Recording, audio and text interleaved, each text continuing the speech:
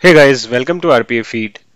In this session, we'll be looking at how you can integrate ChatGPT 3 with UiPath. So here in this demo, this is a small demo where I have integrated the request and response mechanism similar to that what you have seen in our previous video where we have integrated ChatGPT 3 with Automation 360 and Power Automate. So in this video, I'll not go in detail about what are the parameters and all that needed. We'll just see the activities that we can use and the small demo which we have built using UiPath. So let me open this main.xaml file where I have the sequence ready. So in this sequence, what I am doing, this is my query which I'm taking from the user, and this is my chat OpenAI ChatGPT 3 APIs, and this is the section, this is the sequence where I'm capturing the response and displaying it back to the user. So let me expand this. In query, what I am doing is I have placed an input dialog box. Let me double click this. So we are mentioning please type your query to the user. Input dialog box will be presented, which will hold the query of the user, and we are capturing that in the user input variable. Let me go back to the sequence. Then here I'm assigning using multiple assign activity, and in this we are building the JSON. If you remember, we had the JSON parameter, right, where we used to capture model, prompt, max token, and various other JSON key value pairs. But here we are just using three of them. Max token is 500. You can keep it 2000 or any number, any random number. So this number, if you increase, if your response is text is getting like it is increasing in a length, you have to increase this number. And this user input is the prompt.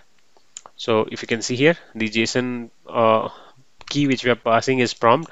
So this is user input, the query of the user which we are capturing in the previous step, and this is the model. Okay, let me go back. So after this, we are calling the API, Open API. So let me open that. Here, this is the endpoint completion URL. Timeout into milliseconds.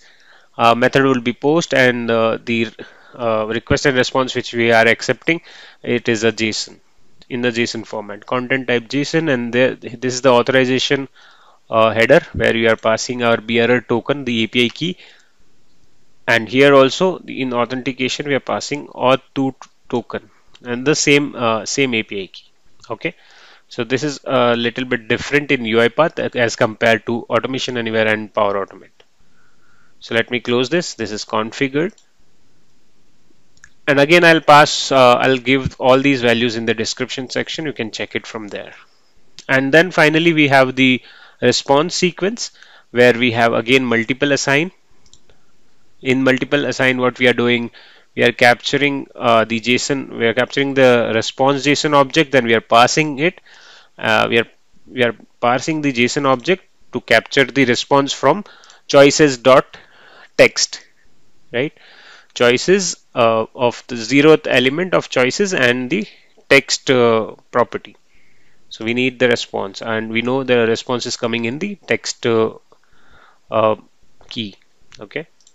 So finally, our variable which will be holding the response is the response variable, a variable with the name of response. The response is a string type of variable that we are displaying back to the user. So let me run this now. So please type your query. This time, let me ask ChatGPT to write a program in Python to swap two numbers, and let's wait for the response. So here we got the response from ChatGPT with an example.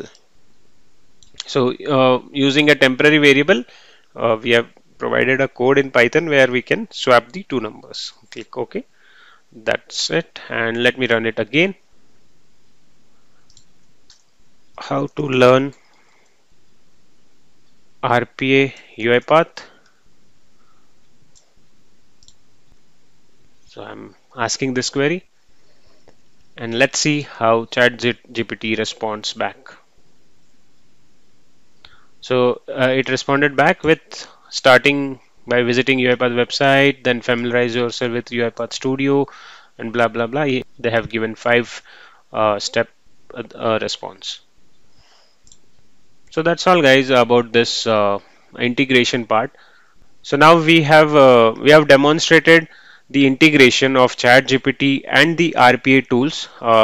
Basically, we have demonstrated using top three um RPA tools: Power Automate, Automation Anywhere, and UiPath. So if you can integrate with these, you can integrate with other RPA tools, provided they have the mechanism or a facility where you can use the uh, request response mechanism via APIs.